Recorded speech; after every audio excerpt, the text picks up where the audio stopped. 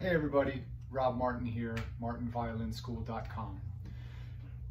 So I'm trying to put out as much content as I can while we're all cooped up because of the coronavirus to help keep my students going and address issues that they have and help them to continue to grow and learn during this crazy time. So thanks for watching. Please subscribe and leave your comments and feedback.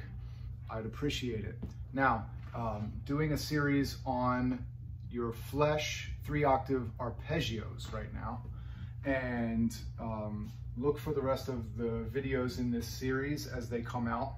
Right now I'm going to do a demonstration of just running through the exercise. Okay, so I'm going to start with a slow to moderate tempo, and we're going to do several bows for each arpeggio. So we'll start with, for the arpeggios that are in triplets, we'll do 3 notes per bow.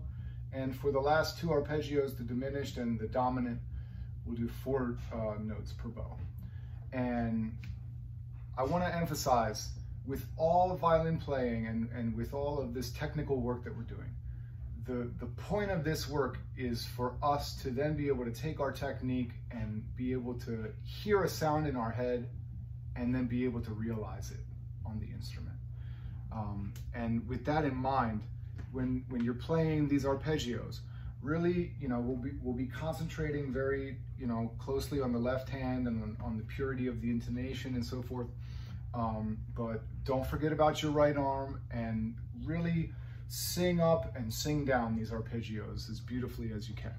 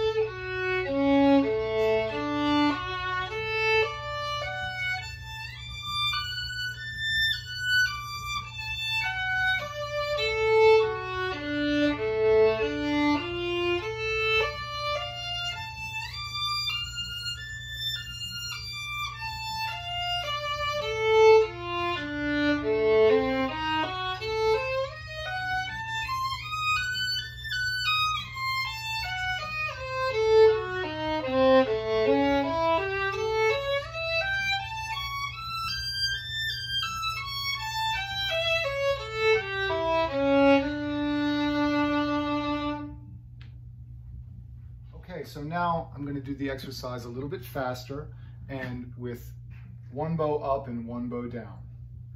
So you may have noticed in the first run through I didn't use any vibrato. The purpose of that is just so I can really zero in on the purity of my sound and intonation without obscuring the pitch with my vibrato.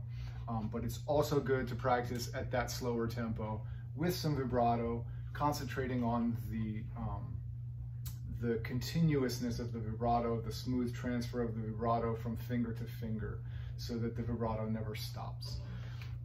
And so that what that also gives you is just, it makes you put your hand in a position where it can vibrate freely in all of those spots.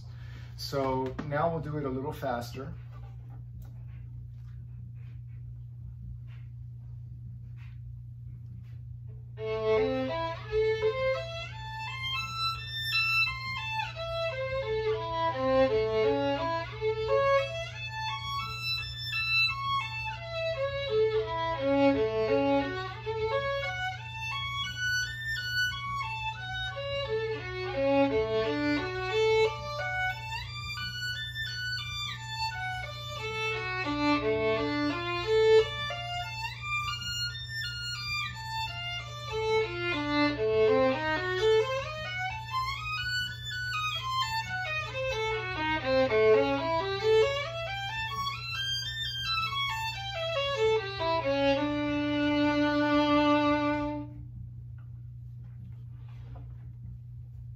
I hope that video was helpful as kind of an example of what those exercises should sound like.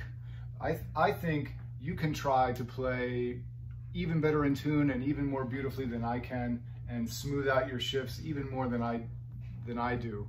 That's a constant thing that I'm always striving for.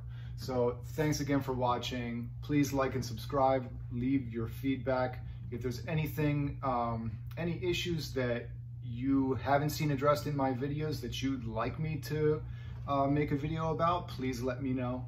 Happy practicing.